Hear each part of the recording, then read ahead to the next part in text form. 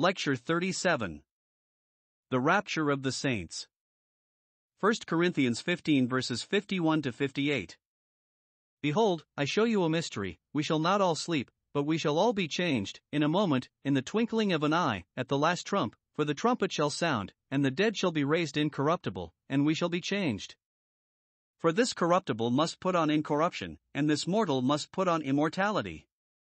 So when this corruptible shall have put on incorruption, and this mortal shall have put on immortality, then shall be brought to pass the saying that is written, Death is swallowed up in victory. O death, where is thy sting? O grave, where is thy victory? The sting of death is sin, and the strength of sin is the law. But thanks be to God, which giveth us the victory through our Lord Jesus Christ.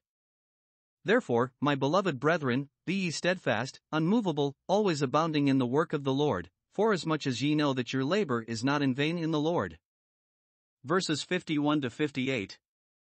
With these words, the Apostle Paul brings to a close his great treatise on the resurrection, first dealing with that of Christ and then with that of the saints.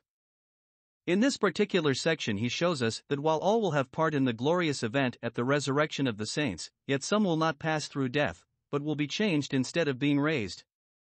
We noticed in the closing verses of the previous portion the statement that flesh and blood cannot inherit the kingdom of God. The kingdom of God refers, of course, to that future reign when the authority of God will be manifested in heaven and over all the earth. The kingdom of God will consist of two spheres. Our Lord Jesus says, Then shall the righteous shine forth as the sun in the kingdom of their Father, Matt 13:43. Those are the heavenly saints in the kingdom day. Then we also read of people brought into this blessing here on earth during the kingdom. They, of course, will be in bodies of flesh and blood. The apostle is here considering the heavenly side of the kingdom when he says, Flesh and blood cannot inherit the kingdom of God. As we have remarked before, those that are accounted worthy to attain to that age and the resurrection from the dead, neither marry, nor are given in marriage, but are as the angels of God in heaven because they are the children of the resurrection. That will be the heavenly aspect of the kingdom. Observe, the apostle does not say, neither flesh nor blood, but says, flesh and blood. That is, our bodies in their present condition as sustained by blood are not suited for heaven, for the coming glorious kingdom, and therefore we must be changed. How will this change take place? Behold, I show you a mystery.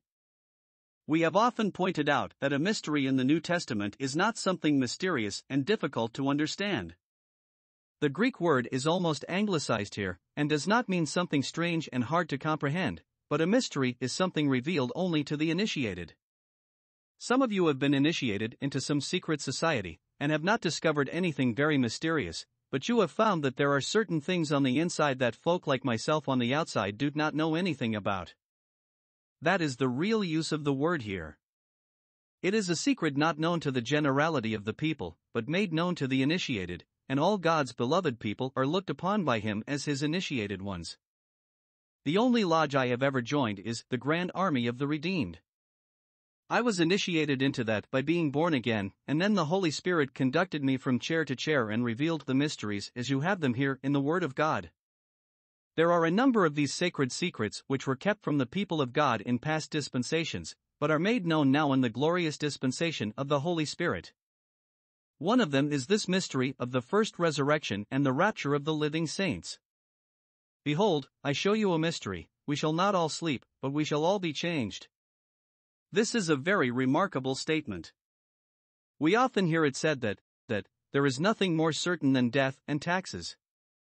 Taxes seem to be quite certain, but I am glad to say that death is not absolutely certain for the Christian. Well, someone says, doesn't the word say, it is appointed unto man once to die? That is the divine appointment for man as such, but there will be a generation of God's redeemed people who will be exempt from that. We shall not all sleep. He uses the word sleep in place of die, for death to the believer is the putting of the tired, weary, worn body to sleep until the Lord Jesus comes to waken it again. It is only the body that sleeps. The real man, the spirit and soul, is absent from the body and present with the Lord, taken home to be with Christ, which is far better, so that the bodies of our friends in Christ who have died are sleeping, but they themselves are with Christ, wonderfully happy in his presence. The Apostle Paul gives us an idea of their state and condition when he speaks of being caught up to the third heaven.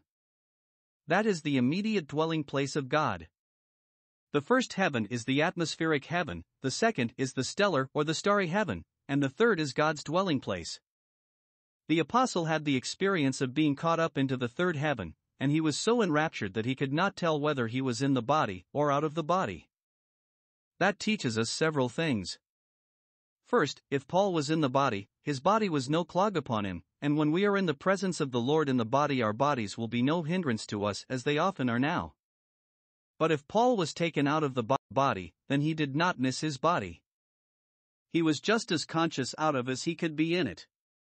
Some say that it is impossible to live out of the body, but it is no more impossible than it is for the works of a watch to go on running without the case. The body dies, it is put to sleep, but the believer lives on, absent from the body, present with the Lord, 2 Corinthians 5 verse 8. In the first resurrection, the body is raised in glory, and the Spirit comes to dwell in the body again. That is the state of the believer when Christ calls us forth from the tomb. How many have questioned these words, "We shall not all sleep"? It is a remarkable fact that in the Douay version, which is read by a large section of the professed Church of Christ, this passage reads, "We shall all rise again, but we shall not all be changed." How it ever got into the text perplexes people, but that is exactly what is written in the Vatican manuscript. But older ones read like the translation we have here, "We shall not all sleep, but we shall all be changed." The manuscript of the 4th century, from which the Douay version was translated, shows how unbelievers had already come in. Some scribe tampered with the text, and if it were not that we have older manuscripts giving it as here, we might be perplexed about it. But we shall not all sleep, and there may be some of us in this generation who will be living when our Lord Jesus Christ returns. But whether living or dead, we shall all be changed. Every one of us must undergo the glorious change in order to have part in the heavenly side of the kingdom, and that shall take place instantly, in a moment, in the twinkling of an eye. I cannot think of anything much faster than that.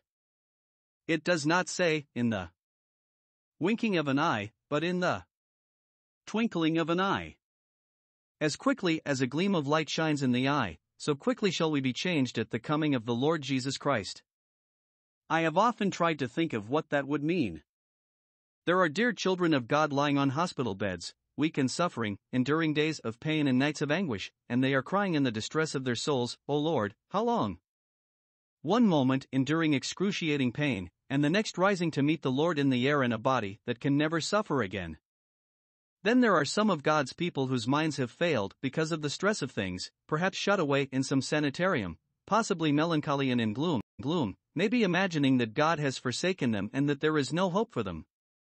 The poor brain has given way completely, and yet the next moment with intelligence such as the angels have, as they find themselves in their glorified bodies looking into the face of the Lord Jesus Christ.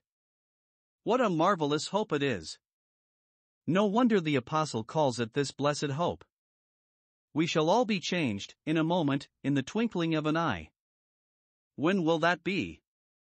At the last trump. How may we understand that? There are those who have attempted to link this trump with the trumpet of the seventh angel in Revelation. In that book you have a series of 7 trumpets, and when they are blown, various judgments are poured out upon the earth, and when the 7th is blown, the kingdom of God is ushered in. Some have thought the apostle is referring to that trumpet, thus indicating that the church of God would be here on earth going through all the tribulation and distress, only to be saved out of it when the 7th trumpet is blown.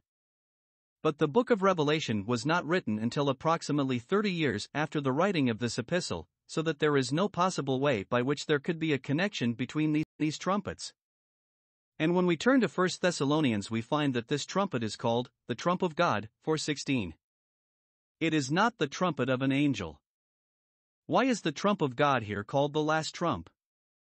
That expression was very familiar to the people who lived in Paul's day. It was in common use in connection with the Roman army. When a Roman camp was about to be broken up, whether in the middle of the night or in the day, a trumpet was sounded. The first blast meant, strike tents and prepare to depart. The second meant, fall into line, and when what was called the last trump sounded, it meant, march away. The apostle uses that figure, and says that when the last trump of this age of grace sounds, then we shall be called away to be forever with the Lord. We have heard the first. Many of you remember when you were just part and parcel of the world, you were living with the world and like the world, and you were settling down here, but you heard the gospel trumpet awakening you out of your sleep. And then I trust you have heard the second trumpet calling you to take your places in fellowship with God's beloved people as soldiers in this scene. And now what wait we for? For the last trump, when we shall be summoned, not to march away nor yet to fly away, but when we shall be caught up together, to meet the Lord in the air. 1 Thessalonians 4 verse 17. When will it take place? It is an undated event in the ways of God with men. It may take place today, it may be tonight, but whether at midnight or in the morning or in the daytime, it will make no difference to us, for we have been redeemed with the precious blood of Christ. The trumpet shall sound, and the dead shall be raised incorruptible. I do not need to dwell on that. And we, who are living, shall be changed. For this corruptible must put on incorruption, and this mortal must put on immortality. You will notice that you have the two groups. This corruptible, that refers to the dead, must put on incorruption. The dead whose bodies have corrupted away will be raised in incorruptible bodies. But the living, this mortal, those that are alive, but subject to death if time goes on, shall put on immortality. This is the promise that we have in Romans 8 verse 10, where we read, "If Christ be in you, the body is dead." A little word is omitted there which may be added to make it more clear. The body is still dead because of sin. You may be a believer, but your body is still under the Adamic sentence, dying thou shalt die. But the Spirit is alive and is the pledge of the new life yet to be. But if the Spirit of him that raised up Jesus from the dead dwell in you, he that raised up Christ from the dead shall also quicken your mortal bodies by his Spirit that dwelleth in you. Romans 8 verse 11. I know that some have taught that the indwelling Spirit gives new life to the mortal body right here and now. But that is what the apostle denies in the 10th verse. If Christ be in you, the body is still dead because of sin. But if the Spirit of life, dwells in you, someday he shall quicken into newness of life your mortal body by the Spirit that dwelleth within you. When will that be? At the coming of our Lord Jesus Christ and our gathering together unto him. Then we read, this mortal must put on immortality. Notice the terms. Mortal and immortal. These refer to the body, never to the spirit or soul. The everlasting existence of man is taught in Scripture, but immortality is a blessing that will be revealed when our Lord comes. When this corruptible shall have put on incorruption, and this mortal shall have put on immortality, then shall be brought to pass the saying that is written, death is swallowed up in victory. And now he goes back and quotes from the book of the prophet Hosea, death is swallowed up in victory. O death, where is thy sting? O grave, where is thy victory? 13:14. Death comes in and takes from us our nearest and dearest, and our hearts are pained because of the separation. But if we know Christ, and if our loved ones were in Christ, the sting of death is gone, and we are looking on to a glorious reunion when Jesus comes again. What a wonderful event it will be when saints who have been separated here on earth will recognize one another as we are caught up to meet the Lord in the air. Then we can sing, O death, where is thy sting?